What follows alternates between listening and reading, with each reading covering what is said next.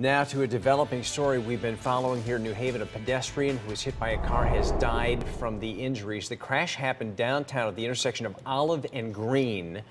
That's kind of a tight intersection if you've been down there. It has been the spot of crashes in the past. News 8's Josh Scheinblum is live at the scene tonight. And Josh, what have you learned?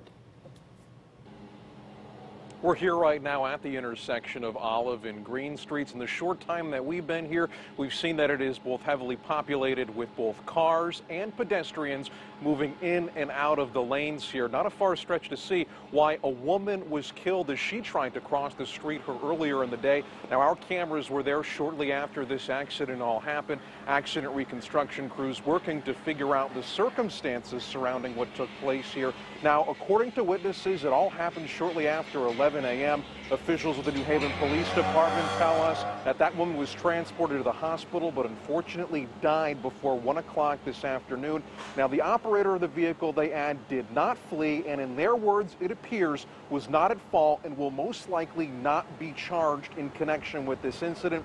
Now, those who were first on scene were neighbors, and they tell us that they immediately called 911, and they say that this is a place that has cars which often move very fast. Well, I've been here for 3 years. I've never seen anybody get hit or anything. I mean, there's been some fender benders, but, you know, as for people getting struck, I've never heard of anybody getting, not in 3 years.